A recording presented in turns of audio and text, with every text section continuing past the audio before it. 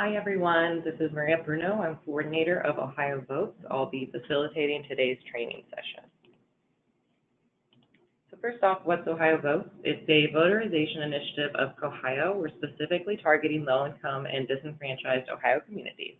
It's a nonpartisan effort, and we're a member of the Ohio Voter Rights Coalition, which includes Ohio Voice, Common Cause Ohio, and League of Women Voters.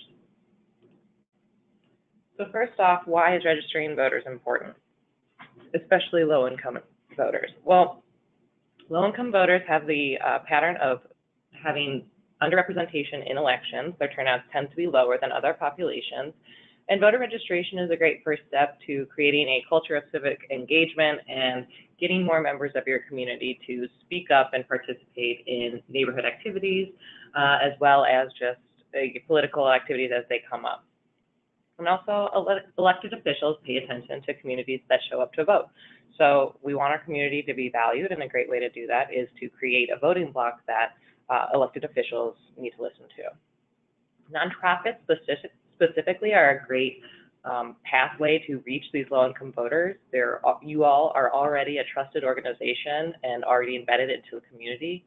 You don't have ulterior motives and a partisan agenda, and you're in touch with the needs of the underrepresented populations we're hoping to reach. So this is probably the most important rule of the whole presentation, and that is that 501c3 nonprofit organizations cannot support or oppose a candidate for public office, endorse candidates or political parties, donate money or resources to candidates, or rate candidates on a single issue. So what you may do is you may explain what it means to register with a party or provide nonpartisan voter guides.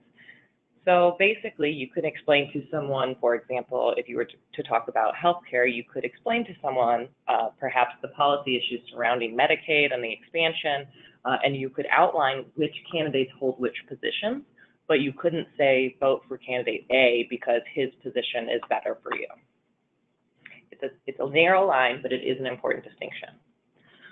Please also note that nonprofits who receive community service block grant funding, such as community action agencies and Head Start agencies, may not use CSBG or Head Start funds to pay for staff and materials to conduct voter registration, or use those funds to provide rides to the polls. Now, what that means is you cannot use that money. It does not mean that organizations cannot participate in those activities, but you cannot use those grants to fund the activities. AmeriCorps members are also not allowed to conduct voter registration during work hours. I want to also clarify that while nonprofits as an entity cannot participate in partisan politics, you as individuals are entitled to your political opinions. What you do on your own time is totally outside the scope of these rules. You can behave in any manner you'd like, but once you're representing the C3 organization, you must follow these nonpartisan rules. Okay, so today we have a lot to go over. I do tend to talk fast, so hopefully I will keep it slow enough to remain easy to listen to. So today we're going to go over just the basics of registration, what's going to be on the 2018 election ballot, and just other important dates and notes about the election. Then, of course, we'll go over the Ohio Votes program. Then we'll cover get out the vote strategies and just random additional information. Section 5 is probably the least pertinent to the work that you all will be doing, but I do think that you're likely to get the occasional question about those types of issues, so I wanted to include the information so you'll have somewhere to reference if or when you receive those types of questions. So who can register to vote? Well, you must be a citizen of the United States. Please note that is not the same as having legal status. There might be legal refugees or green card holders, but unfortunately only citizens can actually register to vote. You must be 18 years old by the election date of the general election. So for instance, if you are only 17 on, say, the primary date, but over the summer you turn 18, you're allowed to vote in the primary because you will be 18 by the general election date. You must be a resident of Ohio for at least 30 days immediately before the election, and you're not currently in jail or prison for a felony conviction. Note that if you're awaiting trial or if you're on community control, you can still vote, but you must re-register again after you're released. I will go over this in a little bit more detail in a few slides. And also, if you have not been declared incompetent or for voting by a probate court, and also if you've never violated election rules, I imagine that only applies to a very small sliver of people, so I didn't actually include that, but please note, if you have been convicted of an election law violation, you are also not allowed to vote. And who can help others register to vote? The main point I want to make here is that obviously all people who can register to vote can help others vote, with the exception of people convicted of a felony after 2006. I know that's a very specific carve-out exception, but that's just between all of the voting laws and litigation. That's just sort of how it's shaken out. But note that minors and non-citizens can help register voters. So for instance, if you have a youth program or an organization that serves refugees, this would be a great way for them to feel involved in the election without actually being able to fill out a ballot themselves. So if you're assisting others with filling out the registration form, you might come across someone who's unable to fill out the form themselves. And you might be wondering what you're allowed to do as someone who's helping them register. So if your voter is actually able to completely fill out and sign the form without assistance, you don't need to sign the form. You can just collect it and be on your way. If the voter is unable to complete the form but is able to sign her name, you may help that person fill out their form. And as long as that person can sign their own voter registration form, you do not need to put your name. The only time that a volunteer who is helping someone register to vote needs to include their own name is if that voter is unable to sign his name, in which case they would do their best to make an X, which would serve, and then you would write your name right underneath that X. So your signature, or I should say just spelling of your name, serves as proof of a witness and confirms that the voter intends to register as a voter. Who needs to re-register to vote? Anyone who has moved in the past, since the past election obviously needs to register. People who've changed their name, people who have not re-registered after getting out of prison or jail for a felony conviction, and people who may have been purged. We recommend that if you haven't voted within the last 2 years, you should at least confirm your registration. And if there's any concern that you might be not registered or not properly registered, err on the side of re-registration. And then how can you register to vote? You actually have 2 ways. You can fill out a standard paper voter form and drop it off or mail it to your county's Board of Elections, or we actually have online voter registration. You can go to ohvotes.org, which will allow you to put in the voter's information, check their registration status, and please note it will also tell you if that person is on the at-risk of being purged list. Unfortunately, if you're going to do any of this or any registrations online, you actually have to have an Ohio license or ID card number. Okay, if you are voting with a felony conviction, this is a big misconception that once you actually are convicted of a crime, you can no longer register to vote. That is not true. If you are, first of all, if you're incarcerated for a misdemeanor or while you await any felony conviction, you are still entitled to vote. If you have been convicted of a felony but have since been released from incarceration, that includes parole, probation, halfway houses, etc., you still have the right to vote. The only add-on here is that you will be automatically removed from the voter rolls if you're convicted of a felony, and therefore will need to re-register to vote. Okay, so what address should you use? Well, obviously there's going to be people who come with the issue that they are homeless and don't have a permanent address. Your voter registration forms requires one. So state law defines home as any place you intend to return, and they have clarified that if you are homeless, you can use a shelter or other agency where you can receive mail. So one thing your agencies can do is offer to serve as an address for homeless people, and you can, take the responsibility for making sure they get their registration confirmation and provide that address for them so that they don't have to worry about that issue. Additionally, college students. Some are from Ohio, some aren't. If you're not from Ohio, You are still allowed to vote in Ohio because you are residing in it currently. However, as one might guess, you can only be registered in one state. So if you're not if you're not from Ohio, but you want to register to vote at your school address in Ohio, that's fine, but you can't be registered in multiple states. Additionally, students who have a different permanent address can vote at their local address. So let's say there's someone from Cleveland who goes to school in Columbus. That person could use their Cleveland address, their permanent address, but they could also use their current student address. Obviously, again, you can only be registered one place. And also note that you have to vote where you're registered. So if you are in Columbus but registered in Cleveland, you can't show up to Columbus and expect to cast your Cleveland ballot. You actually have to go to your Cleveland voting site or request a mail-in ballot in a timely manner, and vice versa. If students are unsure how to bring proof of address, first of all, your ID does not need to match your voter registration address. This is a really important point. Unfortunately, we can't always rely on poll workers to be well informed about all of these little rule nuances. So it can sometimes make your life easier if you bring proof of address just in case. Again, you shouldn't have to, but the reality is sometimes it just makes your life easier. Students in dorms may request an address verification from their university. They obviously won't have a utility bill, but they can still provide proof of residence that way.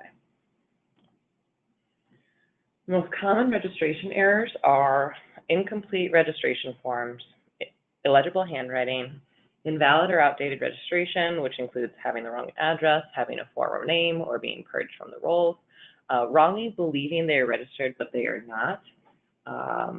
That's a big problem. A lot of people will say they're registered, but when you actually look it up, their registration's at an old address or they are not actually registered. That happens quite frequently. So even if someone is confident about it, it is best practice to just check anyway. It's easy and quick enough to do. Also, a lot of people wrongly believe that if you request an absentee ballot, you're also registering to vote.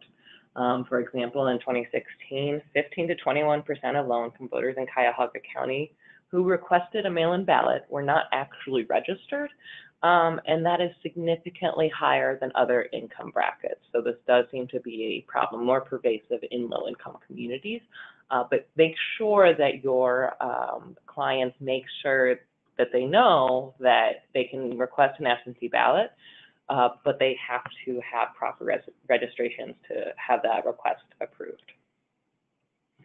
So the 2018 ballot, there is a ton of stuff on it. Among other things, it's the U.S. Senator, the Ohio Governor, Ohio Secretary of State, 2 Ohio Supreme Court justices, as well as all of your local issues.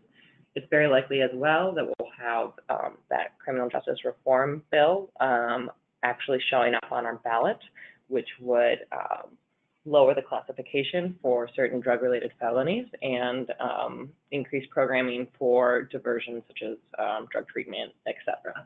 So all of those are going to be on your ballot. It's a really significant election, but a lot of people, because it's not a presidential year, don't really appreciate that. So that's a great way to inform your clients of the importance of this election. Important dates. Obviously, we're past July 10th, but that is when early voting has begun for the August special election, and you can vote for that election through August 7th, which is at the actual special election day.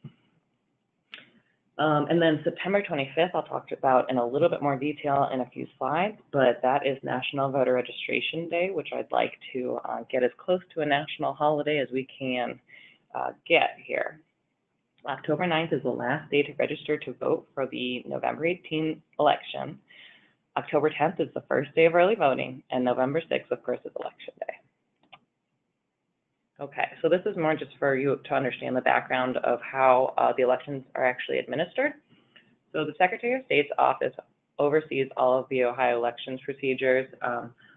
They are the ones who set the rules for some of the more intricate directives that aren't covered under just the general state voting laws.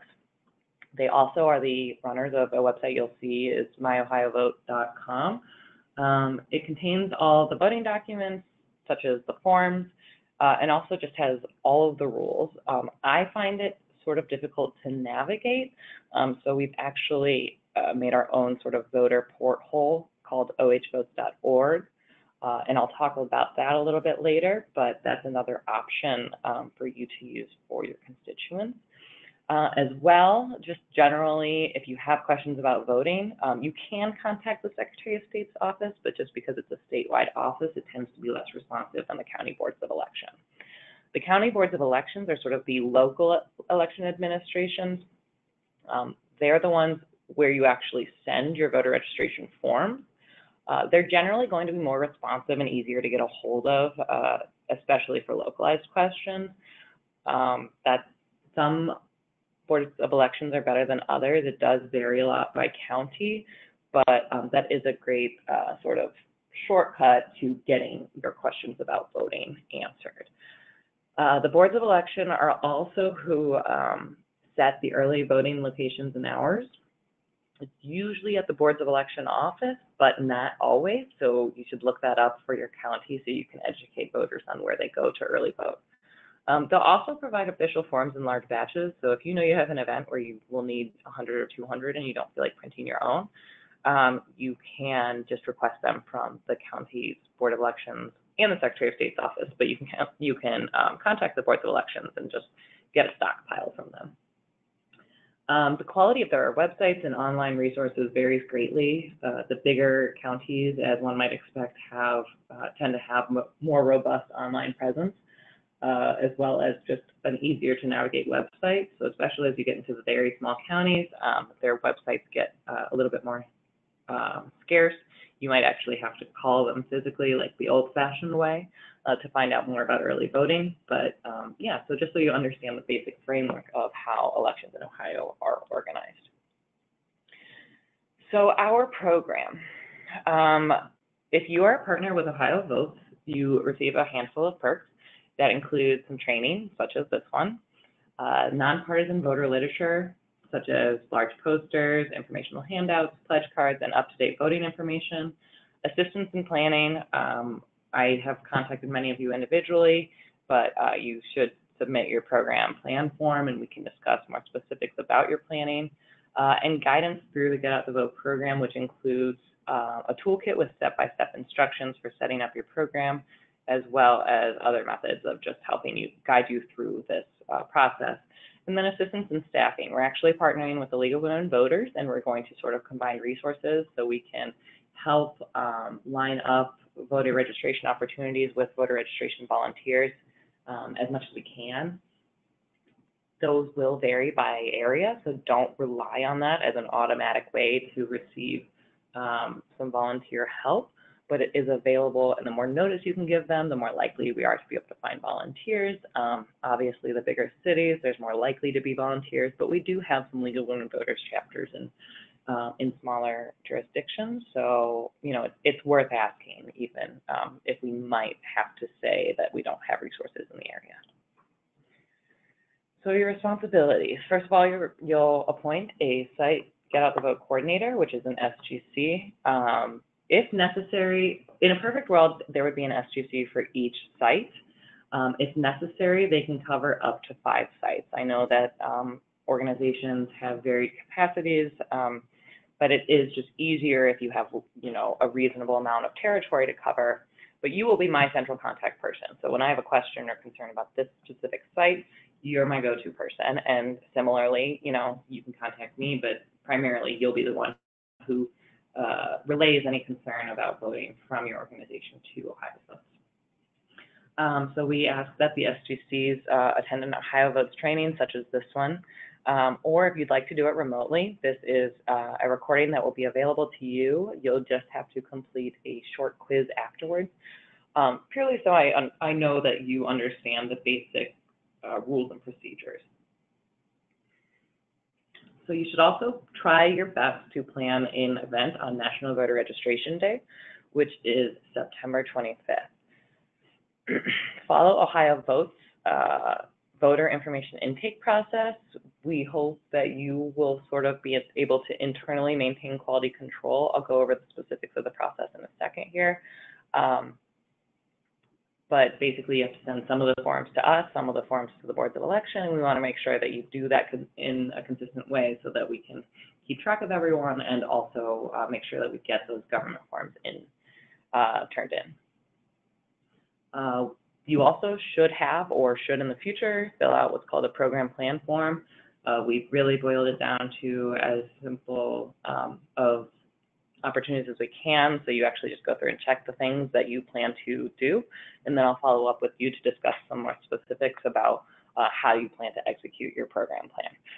Obviously, if you start doing this and you realize you actually want to expand your program, that's great. We encourage that. Try to keep me in the loop if you can. You can just shoot me an email, be like, we're adding these 3 events. That's perfect. If you decide that you're actually going to scale back what you had originally planned to do, whether it's because of lack of resources or whatever it might be, also just keep me in the loop, because I'm sort of going to assume that the program plans are representative of your program. And if they're updated, that's fine. I understand that's how sort of these things go, but just keep me updated on what's going on. We also ask that you publicize voting-related opportunities wherever possible, so that includes newsletters, social media, posters, just wherever your clients get their information. Just make sure you're including voter information. And then we'll have monthly check-in calls beginning in August going through Election Day. And those check-in calls will just be making sure that everyone has what they need, is being able to execute their program without any problems, and just sort of making sure that we're all on the same page. Okay, so the site DOTV coordinator, this is more or less encompassed in the previous slide, but basically you're my primary contact. You're the person who's going to make sure that the program plan form is actually filled out and turned into us. You're the one that's going to attend a training or do it remotely and fill out the quiz. You'll be the person I'll be asking to make sure that you're overseeing the planning, staffing, and execution of your Get Out the Vote programming. You're the one that will be recruiting helpers, submitting the literature order form, and really acting as the quality control for your program to make sure that the intake procedure is being followed. And then again, the monthly check-in calls. So our intake process. Ohio Votes will be collecting voter data throughout this program through 3 forms. The first will be the voter registration form. This is obviously the form you turn in to register to vote. The second is the pledge card, which is basically a voter's pledge to vote for the election. That includes, you can sort of see in this tiny thumbnail, the bottom half will basically have their general information. We'll keep that half. And then the top half will be something that they can take sort of as a receipt. That will include the early voting information, a hotline number to call, and just generally give voters something that they can throw up on the fridge to remember to actually vote. And then cover sheets. The cover sheets will keep track of the chain of command for the voter forms and the pledge cards, and they'll also keep track of each organization's and each site's progress. So the way that this will work is you will have voter registration forms as well as pledge cards. You definitely want to do voter registration primarily through October 9th, but the pledge cards are a great way if you have someone who's already registered to vote, but you'd like to collect their information and then give them a voting reminder. You can do that through the pledge card. So that's sort of your option. And then obviously after October 9th, when the registration deadline is closed, will be exclusively pledge cards because it'll be too late to register for the November election. So you'll have voters fill out those 2 forms. You'll then have whichever person is actually helping that voter fill out the form, fill out a end of shift cover sheet, and that will pretty much just include that person's name, the get up, what site they're at, who their court SGC is, how many forms they collected, and it sort of just provides a check on making sure that people are keeping track of their daily progress, and more importantly, that we can keep track of the chain of command. Hopefully this will never be an issue, but if there were to be a question about someone's voter registration, we could actually go back and track who helped that person register and figure out what happened. It also helps us just give you credit for the work you're doing. I mean, if you're submitting a bunch of voter registration forms and pledge cards, I want to make sure that you're getting the recognition that you deserve, because this work's hard and important, and it's very valuable. So then you will turn the original registration forms without any cover sheets, without any pledge cards into the Board of Elections. You can mail it to them, And obviously, if you do online voter registration, that's how they do that. But yeah, you'll just mail them only the forms. But that will be after you have made copies of those forms, and you will then send Ohio Votes the pledge cards, the copies of the voter forms, and both will have the cover sheets on top of the appropriate forms. So, you'll have one cover sheet and then the, let's say, 10 voter forms that someone submitted during their shift and the 5 pledge cards that that person submitted in their shift. And let's say you had a second person, that second person would fill out their own cover sheet with their own voter forms and pledge cards. So it would be sort of these if you were to have many people collecting forms at the same time, you'd sort of have these mini piles of what that individual helper actually helped register. Okay, so voter registration day is September 25th. Mark your calendars. Please do your best to try to have some sort of voter outreach on this day. It doesn't have to be a carnival. It can be an ice cream social or, a special time carved out at mealtime where you're really going to be motivating voters to register. We'll have specific phone calls and organizing stuff around the National Voter Registration Day. I'm hoping to make this as close to a national holiday as we can, so I really want to encourage everyone to sort of participate in our joint effort. We'll eventually adopt a model very similar to what Cleveland Votes does. We'll actually have an announcement that will announce all of our different activities on voter registration day and sort of celebrate everyone's participation in this activity. So hopefully it might give us some press coverage as well as just sort of galvanize low-income voters. ohvotes.org. Unfortunately, it's not Ohio spelled out, it's ohvotes. That will take a little getting used to, but it's an important distinction, so make sure that you devote that to memory. Why should you use this as opposed to My Ohio Votes or another website? So basically, this is Ohio Votes porthole specifically designed for voters. You'll see it's very mobile friendly as well as it contains voter specific links. So the first link is to have someone check their registration status. It'll actually alert them if they are on the at-risk of being purged list so they can immediately re-register there. And then also it'll have an online pledge to vote card so people can check their registration and pledge to vote. And then it also has just general links to polling location and other pertinent voting information. I think it's a little easier to navigate than My Ohio Votes. And also a very big benefit for us is we can collect that voters' information and actually follow up with them with voting reminders, and we can keep track of our success so you can actually see how many voters followed up and actually showed up to vote. Okay, so publicity. We have a few different ways that we're going to try to get some publicity for this event. The first is Why Ohio Votes. We actually will have a campaign that will have community leaders take the lead by recording a short video about why they plan to vote. And we're hoping that it sort of starts like a chain reaction, similar to the Water Bucket Challenge that everyone is so familiar with. But basically, you'll record a video up to a minute stating why you plan to vote, and then you will nominate 3 people to do the same. I have my example video that you should have gotten an email that includes that if you're looking for a example.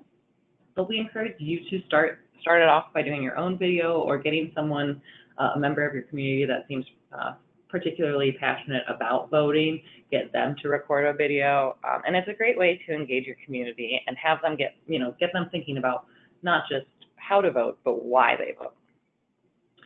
As you have events, make sure that you're taking pictures and videos and just send them over to us whenever you have some good stuff. We would love to, one, give your organization some publicity about the work you're doing in the community, and also motivate other partners to sort of keep up with you. So if you have a really cool event, we'd love to see pictures and videos. If you get press inquiries, I doubt you will, but if you were to, specifically regarding Ohio Votes, you can redirect them to our communications director, Marcus Roth. You have his contact information right there on this slide. If you get asked about voting in general, just stick to our messaging. We'll talk about that in a few slides, but just, stick to those messages and empowering voters through a nonpartisan message. And then social media. We have a Facebook page specifically designated to Ohio Votes. As of right now, at least, we just use Ohio's general Twitter account, but we do post the occasional voting update. And then just another side note about your own social media. This is back to the 501c3s remaining nonpartisan, but just some sort of, I guess, easy mistakes to make are asking within your organization's social media page to like or support candidates. Just make sure you don't do that. Again, what you do on your own personal social media is your business, but as far as the organization, social media, that could get you in trouble or accused of not executing an actual nonpartisan program. Okay, so we will have an abundance of voter education literature. We are utilizing the resources that a bunch of our partners who also care about voting rights have already sort of developed. So we'll be using existing literature from the League of Women Voters, ACLU, Disability Rights Ohio, Ohio Voter Rights Coalition, and basically we will be consolidating all of that into one form. So you'll be able to actually get this form. It'll have pictures of each of the documents, and you can go on to the side and order which ones appeal to you. We'll have educational materials that'll include, hopefully, a statewide voter's guide. And it will definitely include that, we had a picture of it earlier, but the voting with a felony conviction card from the ACLU, voting with a disability, your different options and rights, and then a general voter empowerment card. But we also will include some empowering posters. These are designed by Ohio Votes. We actually have had 2 focus groups with low-income voters just to see what they like and dislike about the messaging and the graphics and all of that. And so these have been a product of many discussions and collaborations, and this is what we've ended up with. And those will also be included on our voter literature order form, so you can request posters. Additionally, these posters will actually have an add-on, and the add-on will just be like a plain piece of paper that you can print at your own organization's office, and that paper will have tear-off sheets with Ohio Votes' website, ohvotes.org, as well as just a basic announcement about the most pertinent voting information. So for instance, right now, it'll probably just say, like, what will be on the ballot. So, think voting doesn't matter. Well, this year we'll be electing the governor and the U.S. senator, et cetera. But as we move closer, it might instead say, vote early at this location, here are the voting hours, or something that's more specific on the message that you need in that moment. So we will send that with you automatically when you order posters. Focus on registering voters until October 9th. It doesn't matter how much they care about voting if they're not properly registered. So make sure you're publicizing the election, hang posters and registration information in high traffic areas, include instructions and deadlines on your bulletin boards and your newsletters and your email blasts and other publications, and then remind voters how many important elections are happening this year. And then next, become a voting resource for your clients. Have the educational literature on hand, train your staff to field basic questions, and if they don't know the answer to questions, give them a way to help voters find the answers to those, whether it's contacting you or going to a specific website or referencing a specific document, but basically just create an atmosphere in which a voter feels comfortable sort of asking the hows and whys and wheres to vote with your agency. And then also have voter registration forms at the front desk with a completion and submission process for whoever might work at the front desk. Those forms do have to be turned in within 10 days of completion, so you have to make sure that you can't just leave them in a box until October 9th. You have to make sure that you are regularly submitting these documents. And then another way to become a resource is just have a booth or section of voter registration opportunities and get out the vote literature at non-voting specific events. So that can be a resident meeting, a summer carnival, a meal, whatever you kind of already have going on, you can just tack on some voting activities. Make sure you're taking advantage of creating direct voter outreach opportunities, so advertising the programming in your announcements and posters, mobilizing your helpers to solicit voter registration forms from clients. That could be, perhaps if you have a group meal, you can have someone be actually walking around and asking people directly if they're registered to vote, helping them check their registration status. And also try to plan at least one specific voter registration event. If you're not sure when that will be, I recommend September 25th, which is our voting holiday that we are establishing. And so that would be a great way to sort of kill two birds with one stone, as they say. And it doesn't have to be a huge voter registration event. It can be as simple as buying a few of those big tubs of ice cream and including a registration table in your lobby. It doesn't have to be this big grand carnival. It can be something very simple. Create a culture of civic engagement. So create educational programming, tell people what's on their ballot, what kind of issues are important, and how the mechanics of some of the policies work. Advise people on how candidates position themselves for issues that seem important to them. Again, make sure to steer clear of specifically advocating for a specific candidate, but you are encouraged to educate your clients on who will actually be showing up on the ballot. And then open up a dialogue about voting and issues. It's actually amazing how easy this can be. You can just sort of throw out a couple big ideas and people can get responsive and fired up and they can talk about it, and hopefully they can do that in a civil manner. But the more people start to talk about these issues, one, the more that they'll learn about them, but also the more empowered they'll feel to actually participate in the election, because they'll start to use their voice and realize their voice is valuable and hopefully exercise their right to vote as a result. And then get your clients involved in voter empowerment programs. So if you have one or a few people who are really excited about your embrace of these voter registration opportunities, use that person. Have them record a Why Ohio Votes video. Have their, help recruit their friends to show up to an event. Help train them on what the importance of voting and some of the ins and outs of voting. I think some empowerment is a lot more meaningful when it actually comes from a peer as opposed to someone who happens to work in the building they live. And then don't overthink it. I think a lot of people think of this program and they get a little intimidated, but honestly, there are a lot of ways to add voter registration programs and forms to your existing program. So, think about ways to incorporate it easily into your infrastructure. You can add voter registration forms to your intake process, to your exit process, to the services that you already provide. If you have other methods of giving your clients information, add voter registration to that list. And then solicit registrations during existing gatherings. Again, that can be during mealtime, at residence events, and other community events. Beginning October 10th, we'd like you to shift over to Get Out the Vote. Advertise early voting opportunities and where they take advantage of that. Inform clients about mail-in ballots, especially if the clients are elderly or have a physical disability. This can be something they either don't know about or don't know how to pursue or don't know deadlines. So, the more you can help them through that process, the better. Collect voter pledge cards.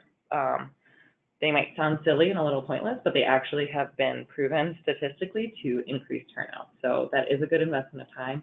And it's a great way to collect voter information after registration. The registration period is closed. So that kind of gives us an advantage because we can follow up with those voters and actually see if they showed up to vote, or we can text them reminders on how and where to vote. So that can be a very helpful endeavor. And then try to plan at least one early voting outing. Bus your clients to your county's early voting polling location. Create a voting buddy system if you can't do that. I think a lot of people who said they prefer to vote on election day said they prefer that because they have an easier time getting to the polling location because it's usually within walking distance, but also because they like the energy of election day. So the more you can sort of recreate that, the more you can motivate people to vote early. And so if you match up rides with those who need transportation and encourage groups to go together, you can make voting that fun social activity and also get your constituents out to vote early.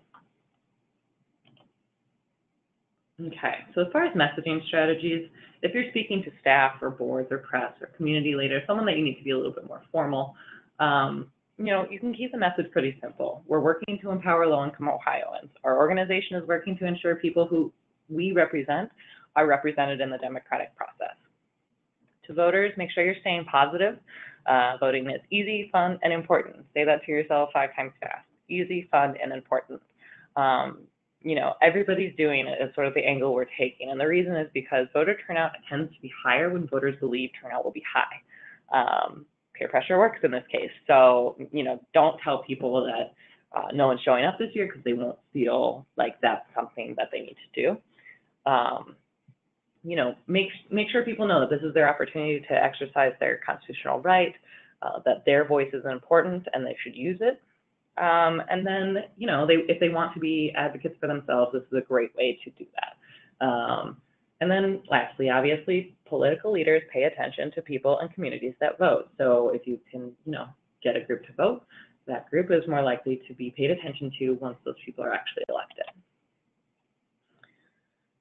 Okay, so the site DOTV coordinators, SGCs, are responsible for ensuring that helpers are adequately trained.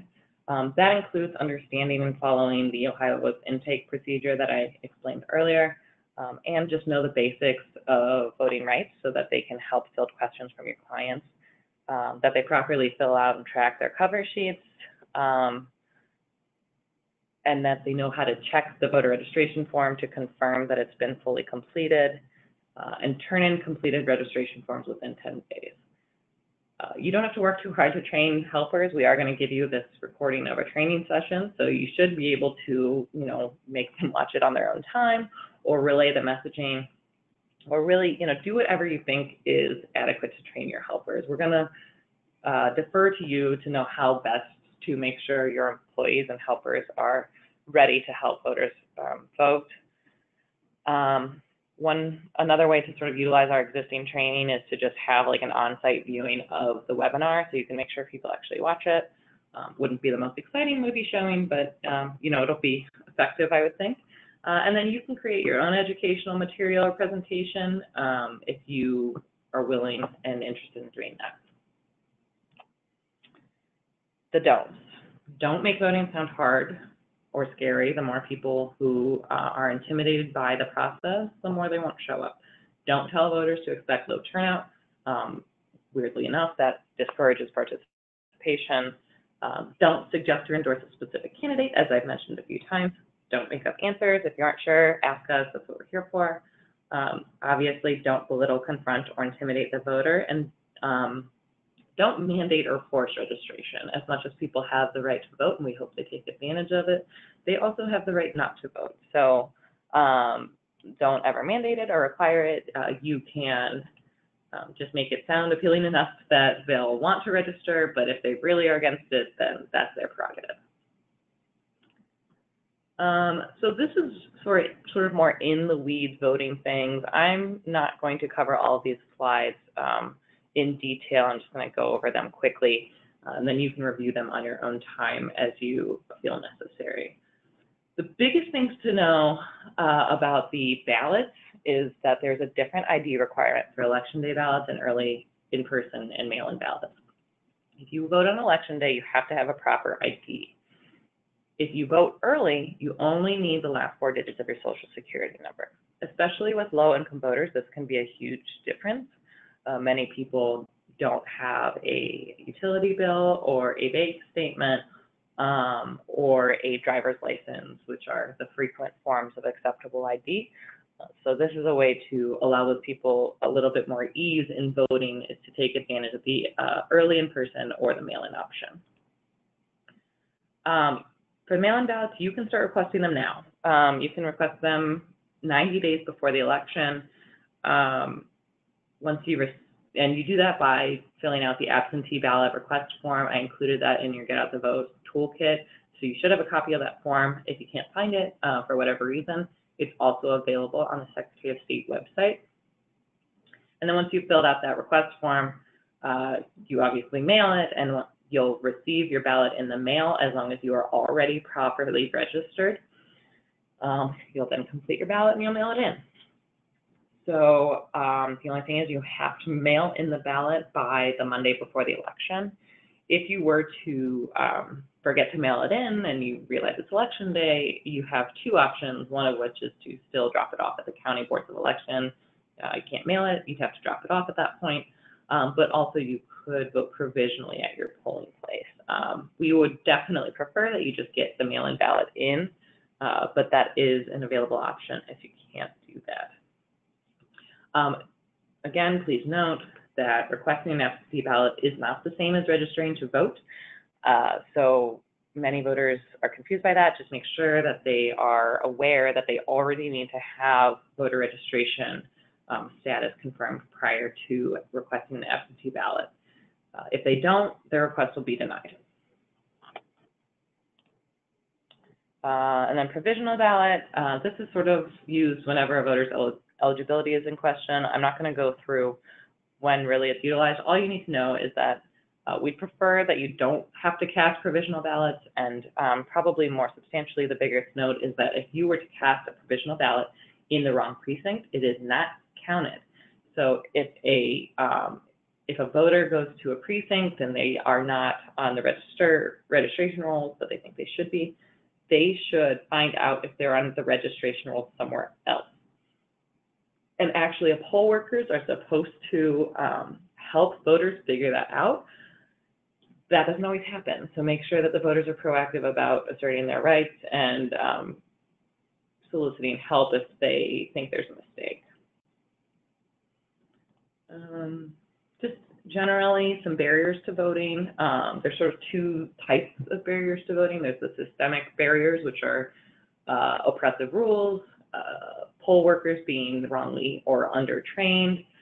Changes to voter rolls can cause a lot of confusion and just lack of resources, whether it's not having enough advertisements about voting, or that can show up in a bunch of different ways.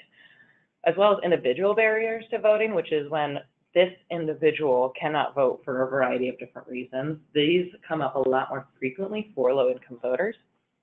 Some of the most common barriers are disability, lack of transportation, lack of availability, a problem with the registration, and not having proper ID. So just be aware to try to minimize all of those different barriers. I do want to briefly address the voter purge. People seem to be relatively confused about it, which is understandable because it is confusing. Basically, here's what you need to know. If someone is registered as of today, they will not be purged prior to the November election. If someone hasn't voted in the last 2 years, we highly encourage them to just double check that they're properly registered. And really, even if you have voted in the last 2 years, it never hurts to confirm that you're registered at the right address. That all being said, if you are still registered by November 8th for the November 2018 election, you still may be at risk of being purged after the election. If you actually go to ohvotes.org, our website, when we look up your registration, will also tell you if you are sort of at risk of being purged. And if you are, we encourage you to re-register to just avoid that whole problem. And then there were directives announced in early July that seemed to just confuse everyone. Basically, all it says is if you were to be on that at-risk list, and therefore in need of confirming with Ohio that you still live where you say you live and still need to be properly registered, well, let's say you renew your license for that same address as you had the registration in question. If those addresses and name match, you will automatically be removed from that at-risk voting record and confirmed as properly registered to vote. Just to clarify, if the names or date, address don't match, it's just nothing happens.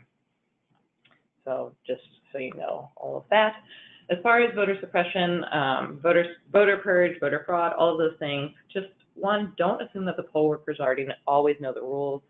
Unfortunately, that's not always the case. Make sure you're correcting rumors and misinformation that is causing confusion or discouraging voters from showing up to the polls. Remember that voter fraud is often just used as sort of a tactic to discourage voters from participating in the elections, and specifically, it often is targeting low-income voters and voters of color. So make sure that you really sort of squash that talk about voter fraud. And then remind people that the election is safe and secure. The Ohio Voting Rights Coalition has a campaign called Verify Your Vote. So I encourage you to check that out if you need more information on that. This, again, is more relevant just for Election Day, but just so you know, there is a voting hotline that will coach you through different voting issues, especially if someone goes to vote and is having on-site problems. This is a great resource.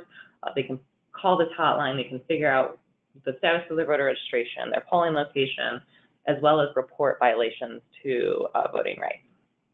And then, again, I mentioned the Verify Your Vote campaign. Many people think they're registered and actually aren't. And also, there's a way to sort of verify your vote in real time. So if voters are voting, they can actually have the selection on the side, which will sort of confirm who they're voting for and what they're voting for, and they can actually check it themselves so they can go home comfortable that their vote was adequately recorded. So in summary, be nonpartisan, tell your clients to vote, but don't tell them who to vote for. Stay positive, focus on an empowering message, educate yourself and your staff on voting basics, maintain quality control, make sure that you're submitting all the forms where they go properly and timely, and have fun. This should really be a way to create positive, motivating energy in your community and encourage an increase in civic engagement among your community.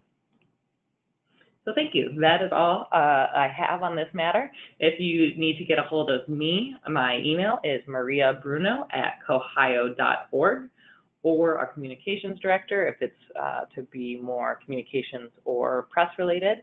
I encourage you to email our communications director, Marcus Roth, at marcusroth@cohio.org. And then visit our website if you're looking for our voter porthole, so ohvotes.org. Thank you, and that is all.